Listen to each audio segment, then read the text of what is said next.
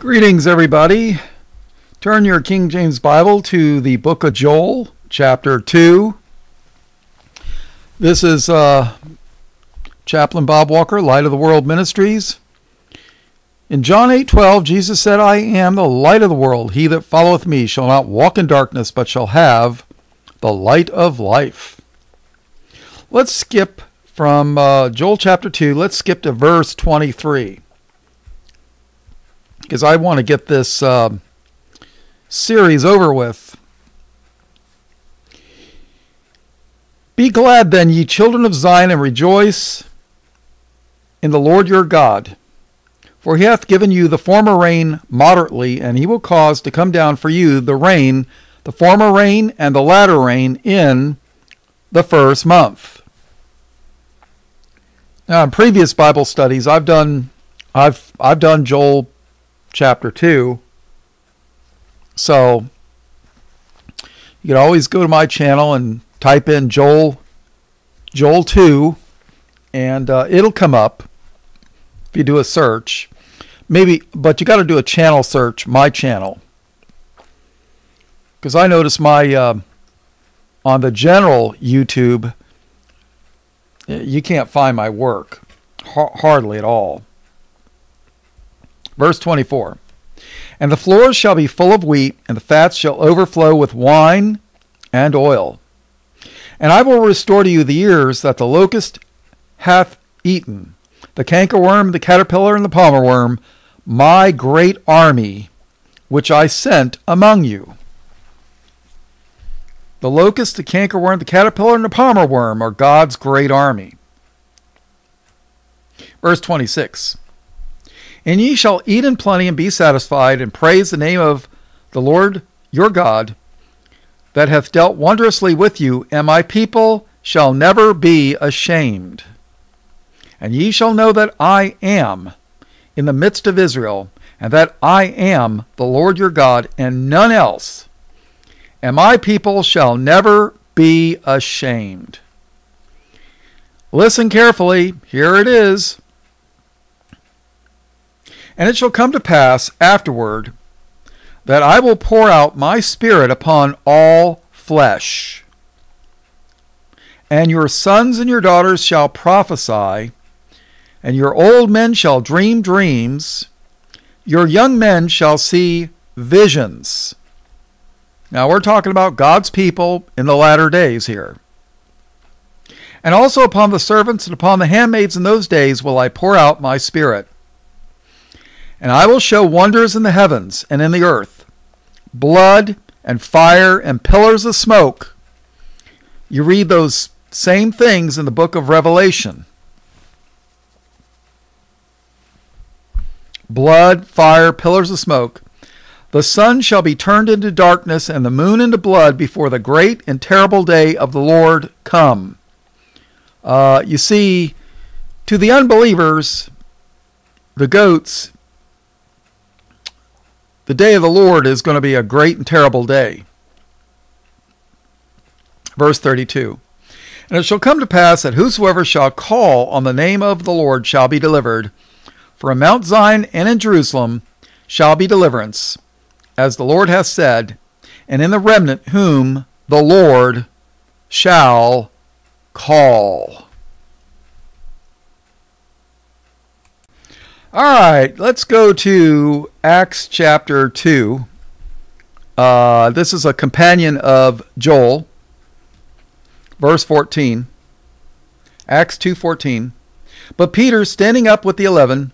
Now remember, this is when the Holy Spirit had appeared unto them the day of Pentecost. They were all filled with the Holy Ghost, and they're speaking in new languages. They're not speaking in tongues as like some of these charismatic churches are, where they're slithering on the floor speaking gibberish. I don't know what that stuff is. But they're speaking in languages that are actually preaching to the people in their own language. Unlearned fishermen that have never spoken these languages before are speaking. That's what they meant by speaking in tongues.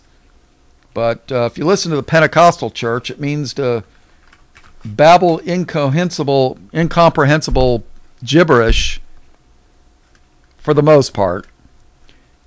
And I've gone to some Pentecostal churches, and some of them I kind of liked, except for their passing the collection plate around a dozen times. But what can I tell you? But Peter, standing up with the 11, lifted up his voice and said unto them, Ye men of Judea, and all ye that dwell at Jerusalem, be this known unto you, and hearken to my words. For these are not drunken as ye suppose, seeing it is but the 3rd hour of the day.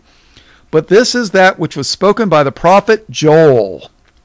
And it shall come to pass in the last days, saith God, I will pour out of my Spirit upon all flesh, and your sons and your daughters shall prophesy, and your young men shall see visions, and your old men shall dream dreams.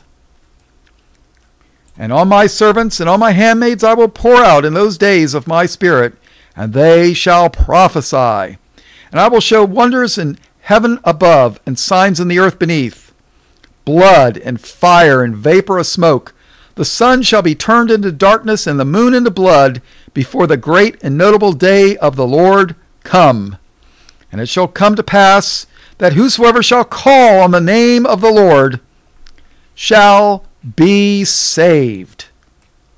Ye men of Israel, hear these words. Jesus of Nazareth, a man approved of God among you by miracles and wonders and signs, which God did by him in the midst of you, as ye yourselves also know. Him, being delivered by the determinate counsel and foreknowledge of God, have ye taken, and by wicked hands have crucified and slain, whom God hath raised up, having loosed the pains of death, because it was not possible that he should be holden of it. For David speaketh concerning him, I foresaw the Lord always before my face, for he is on my right hand, that I should not be moved. Therefore did my heart rejoice, and my tongue was glad. Moreover also my flesh shall rest in hope, because thou wilt not leave my soul in hell. Did you know that the Old Testament saints went to hell? They did. They went to a compartment called Abraham's bosom. No flames there. There's 2 compartments in hell. The smoking section and the non-smoking section. Well, they were in the non-smoking section. Therefore did my heart rejoice, and my tongue was glad. Moreover also my flesh shall rest in hope, because thou wilt not leave my soul in hell, neither wilt thou suffer thine Holy One to see corruption. Thou hast made known to me the ways of life. Thou shalt make me full of joy with my countenance. Men and brethren, let me freely speak unto you of the patriarch David, that he is both dead and buried, and his sepulchre is with us unto this day. Therefore, being a prophet, and knowing that God had sworn with an oath to him, that of the fruit of his loins, according to the flesh, he would raise up Christ to sit on his throne. He, seeing this before, spake of the resurrection of Christ, that his soul was not left in hell, neither his flesh did see corruption. This Jesus hath God raised up, whereof we are all witnesses. Therefore, being by the right hand of God exalted, and having received of the Father the promise of the Holy Ghost, he hath shed forth this, which ye now see and hear. For David is not ascended into the heavens, but he saith himself, The Lord said unto my Lord, Sit thou on my right hand, until I make thy foes thy footstool. Therefore let all the house of Israel know assuredly that God hath made that same Jesus, whom ye have crucified, both Lord and Christ. Now when they heard this, they were pricked in their heart, and said unto Peter and the rest of the apostles, Men and brethren, what shall we do? And Peter said unto them, Repent, and be baptized every one of you in the name of Jesus Christ for the remission of sins, and ye shall receive the gift of the Holy Ghost. For the promise is unto you, and to your children, and to all that are afar off, even as many as the Lord our God shall call. And with many other words did he testify and exhort, saying, Save yourselves from this untoward generation. Then they that gladly received his word were baptized, and the same day there were added unto them about 3,000 souls. And they continued steadfastly in the apostles' doctrine and fellowship, and in breaking of bread, and in prayers. And fear came upon every soul, and many wonders and signs were done by the apostles. And all that believed were together, and had all things common. See, back in the old days, they had all things common. That was true communism.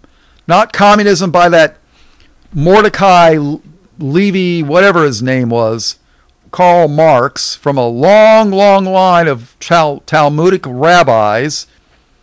Not Lenin, whose real name was Ulanov. Not Trotsky, whose real name was Bronstein. No, not that communism.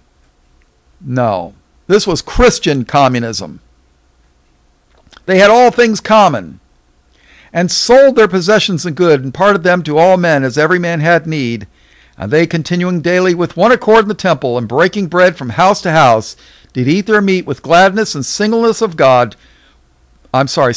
heart, praising God, and having favor with all the people. And the Lord added to the church daily such as should be saved.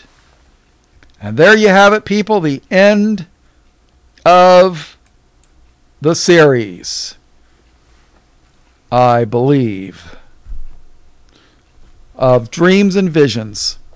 All blessings, praise, glory, and honor to God the Father and his only begotten Son, Jesus, who is the Christ, the Lamb of God, slain from the foundation of the world. All blessings, praise, glory, and honor in Jesus' name. Amen.